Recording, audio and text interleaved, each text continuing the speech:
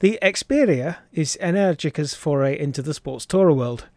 After releasing the Eco, Eva Rebelle and SAS9 to market over recent years, the company has clearly taken the decision to target the section of the market which is perhaps a little less glamorous, but which places function firmly over form. Most motorcyclists are very much road riders, not track day enthusiasts or circumnavigators of the world. And while adventure bikes have been in high demand for over a decade, there's clearly a demand among motorcyclists for more offerings which reflect common usage road riding. For those who enjoy motorcycle touring journeys, myself included, the EXPERIA looks set to fulfill precisely that role. It's just my luck then that this new offering from Energica was released shortly after I took delivery of my Eva Rebelle at the close of April 2022. As they say, it's all in the timing. The English Electric Motor Company, or EEMC, and Energica UK held a press day and open day at the start of August for riders to come and experience the EXPERIA for themselves. I was invited to the event, but unfortunately couldn't make it due to family holiday commitments. However, by chance, 3 of the EXPERIA bikes remained with EEMC for a few more days, and, by happy coincidence, I had a visit there planned to have a rain guard fitted to my Rebelle. And so, on the 30th of August, coincidentally exactly 1 year since I had test-ridden the Eva Rebelle for the first time, I made the journey to EEMC on another unusually hot English summer day. And while my rain guard was fitted, I had my first EXPERIA experience. I'll talk through the main specifications of the EXPERIA in this video, and I'll put a link in the description to an info page, so feel free to take a look at the linked page for more details. A quick tour of the controls to begin with then, which are the same as those on other Energica models. On the right side we have the red motor start and kill switch, and above these the cruise control switch with the set button above it, which can be used in conjunction with the mode switch on the left handlebar to adjust the cruise control speed when cruise control is engaged. Unfortunately, as with previous models, the cruise control switch is too far away from the throttle to reach with the right hand thumb and is directly above the motor kill switch, with all the predictable fun which follows when you try to engage cruise control and your thumb slips down to the kill switch. On the top of the bar is the control for heated grips, where these are fitted. Moving to the left handlebar, from the bottom up we have the horn, the indicator and hazard warning switch, keep the indicator switch held to engage the hazard lights, and multi-purpose mode switch above. On the front side are the headlight controls. Main beam is of course active all the time. Pull back to flash the high beam, or flick the switch forward to stay on high beam and pull back to return to main beam. The EXPERIA possesses a slightly bigger 5-inch TFT display than its predecessors, which has a slightly more polished looking font, and at the time of my test ride was set up so that all the standard information you want is displayed on a single screen. Missing, however, were the other info screens which exist on the other models, and provide information on current journey, historical and real-time efficiency figures. I'm reliably informed that there is still work to be done on the bike's software, so hopefully the information available on those screens will be added in the finished article. There are rumours that Energica are considering adding bespoke navigation into the bike's software. I'll come on to that shortly.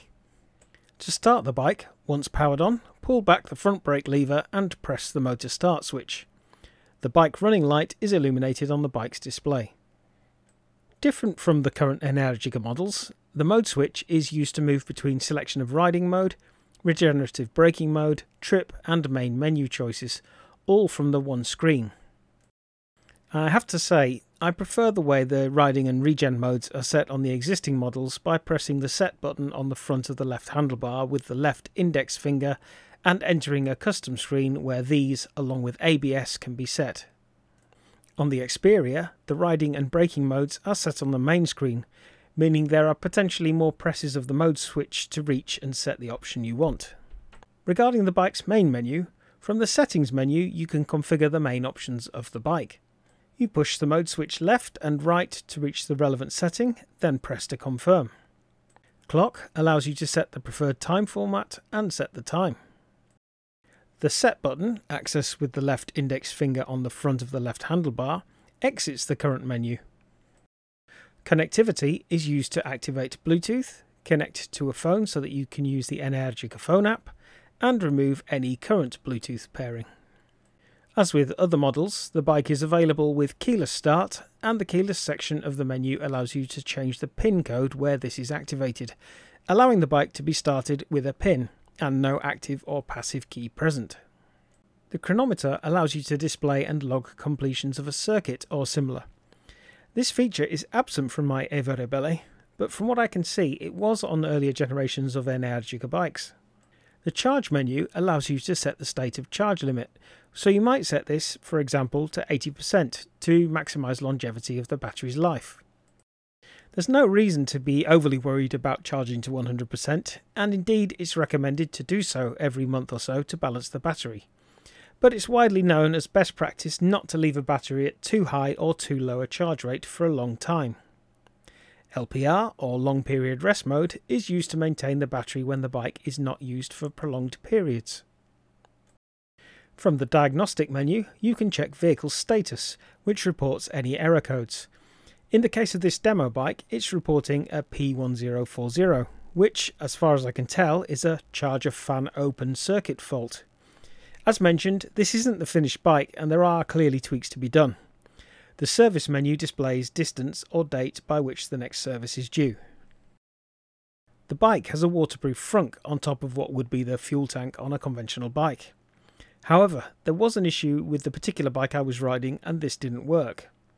In any event, this is a small storage area, but would certainly be sufficient to store a phone and a few other smaller items, and rather nicely, it incorporates a couple of USB ports in addition to the two in the cockpit area, as per the previous models.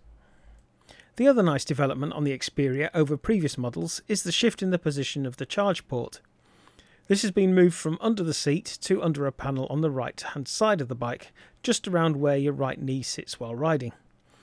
Unfortunately, I neglected to film this myself, mainly because I didn't use it and was enjoying myself too much to remember to do so. But it comprises the now standard European CCS charge socket, combining AC Type 2 and DC charging in one socket. The repositioning of this from under the seat is really a welcome move. Interestingly, there's no obvious locking pin override mechanism near the socket from what I can see, so that does make me question whether the locking pin attenuator issues experienced on the other models has definitely been resolved, or there is a different mechanism for this. As with its Energica siblings, the bike benefits from DC rapid charging, which will see you up and running in probably around 40 minutes. As I didn't see the bike charging, I didn't get a chance to see the charge settings, but a useful feature on the other bikes in the range is the ability to set the charging speed. So you can, for instance, lower the amps when charging from a domestic socket if you want to minimise the load on a socket, or at a rapid charge point if you want to maintain a lower battery temperature while on a longer ride. If you haven't already seen it, take a look at my video of my Energica ride with James Coates, recreating my electric motorcycle ride from the bottom to the very top of the UK mainland in one ride, and then beyond that to the top of Shetland, to see what I mean about that. Mounting the bike, first impressions were the height of the bike before me, with the raised tank and screen area offering great protection against the wind in a more comfortable upright position compared to my Rebelle. Something else noticeable was that despite the overall height of the bike and the seat height being taller, it was possible for me to flat foot the bike more easily than on the Rebelle. The Rebelle's seat height is 790mm and the EXPERIA's seat height is 847mm, a full 57mm or 2.24 inches higher. And yet it was easier for me to flat foot the EXPERIA, so there's something in the seat shape and or width going on. This was an opinion shared by the folk at English Electric too. In terms of the bike's weighting, I honestly have no issues with the weighting on the Rebelle, but the EXPERIA has further benefited from some weight transfer around the bike, with the motor and battery positioned lower still than on the other models in the range. I have to say, Energica have come a long way in a very short number of years. The bikes used to be far more noticeably top heavy, but that is no longer the case at all. The bike weighs in at 260 kilograms, which is identical to my 2022 Rebelle, but it feels even more flickable, even when stationary due to low weight distribution.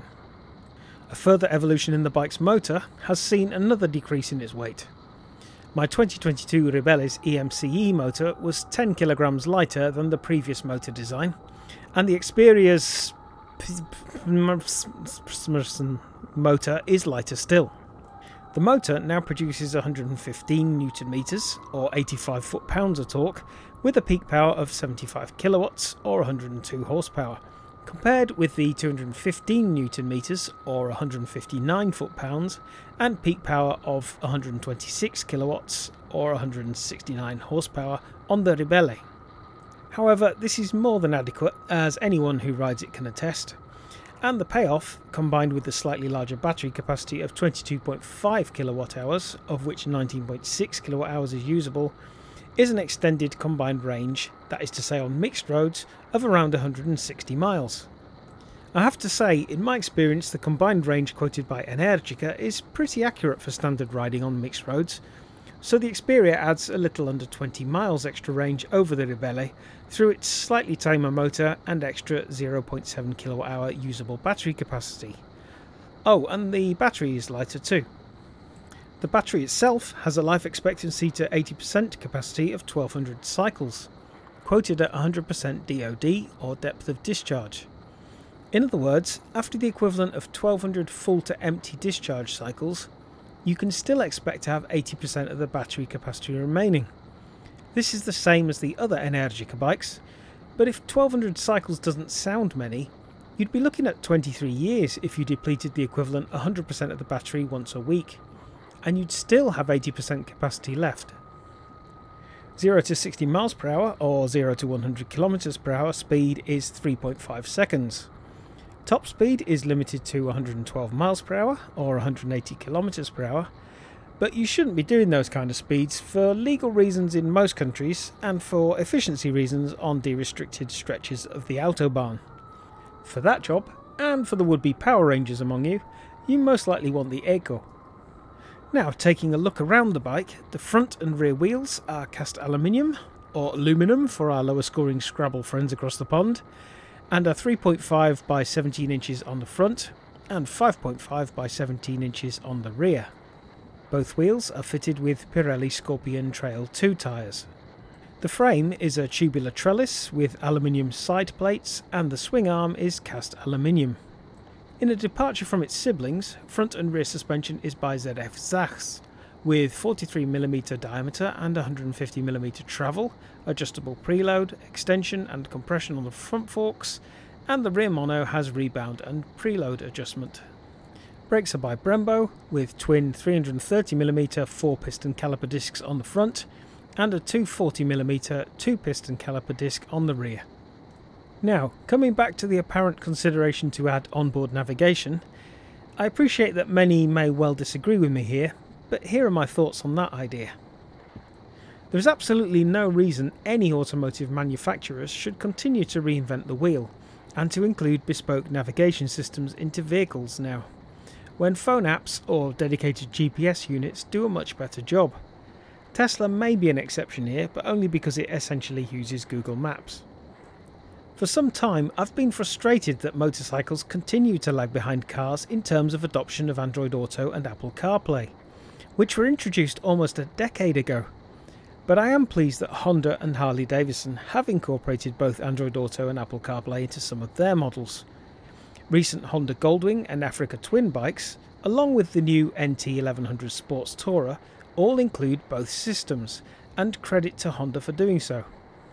Bespoke manufacturer-specific navigation is invariably suboptimal, since it's inflexible, often doesn't include live traffic information, and doesn't provide access to a wealth of other enabled and constantly updated apps in the same way that Android Auto and Apple CarPlay can.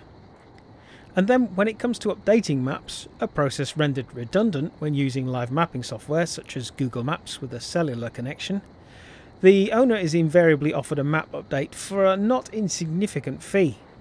The Nissan Leaf, now in the ownership of our daughter, has never had its navigation updated, simply because I refuse to pay the extortionate fees to update maps, when my Garmin Zumo and Google Maps are updated at no cost.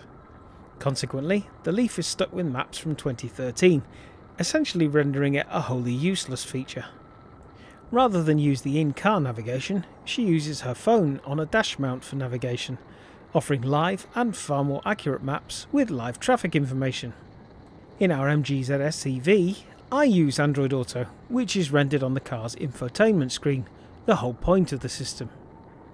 For longer motorbike trips and tours, I still use a dedicated Garmin Zumo XT GPS, but that's because it's very powerful for planning longer trips.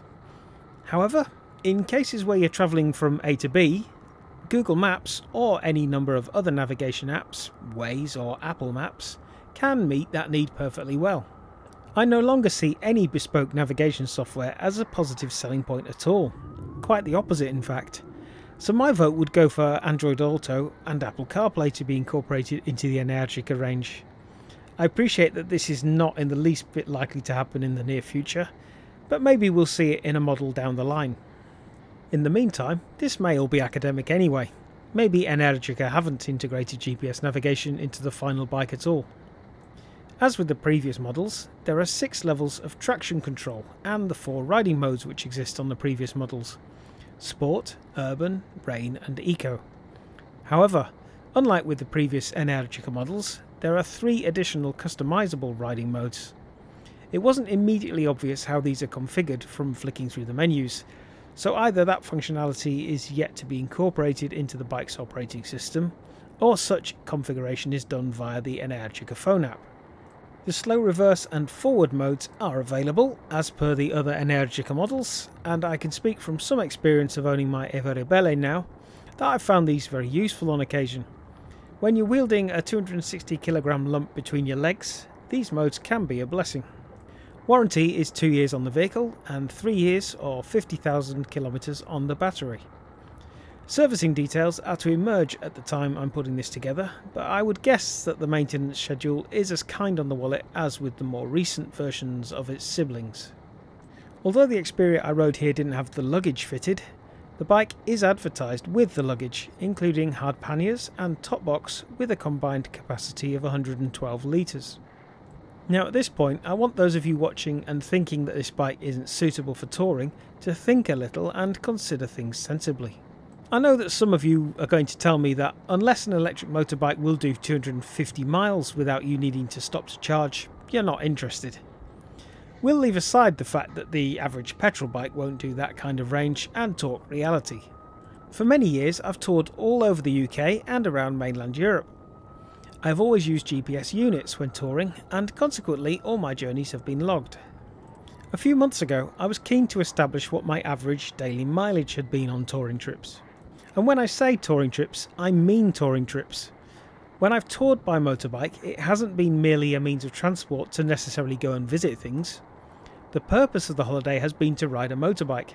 The route has been the determining factor, the day dedicated primarily to riding, and visits to nice locations have been because they've been en route or nearby. And have a guess at what my average daily mileage has been on such trips. I'll tell you.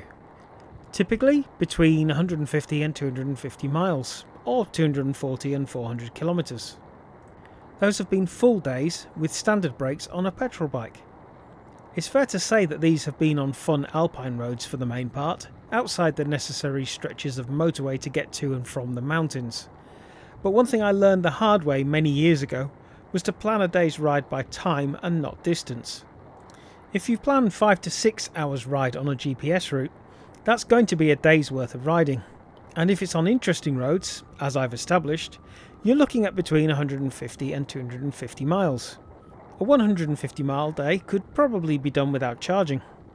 A 250 mile day would need a charge stop somewhere, ideally at a coffee stop. But with CCS on board, the bike will have added more than enough range before you've even finished your Kaffee und Kuchen. I'd just plan a charge stop into the day with a coffee stop and you're sweet. Arrange it so you can plug into a standard power socket, or even better, an AC EV charge point at your overnight accommodation, and you're laughing. No doubt anyone investing in an Energica is paying a premium for being an early adopter, but for that you're getting beautifully designed and crafted cutting-edge technology. Sure, it's a premium price, but it's for a premium product. Naturally, that isn't going to sway the already cynical, but even among my own circle of biker friends and acquaintances, This is the first Energica model where some have expressed serious interest and the desire to try it out. And if I were in the market for a new electric motorbike now, I'd have to give the EXPERIA serious consideration, thanks to its combination of riding comfort, ease of handling, slightly longer range and luggage options. As it is though, I'll be staying with my Eva Ribelle, as it's proven itself perfectly happy to do silly long journeys, and frankly, despite my preference for function over form, I have to say, to my eyes, the Ribelle is a better looking bike. As always, thanks for watching. Please remember to like and subscribe if you've enjoyed the video, and I hope to bring you more electric motorcycle fun soon.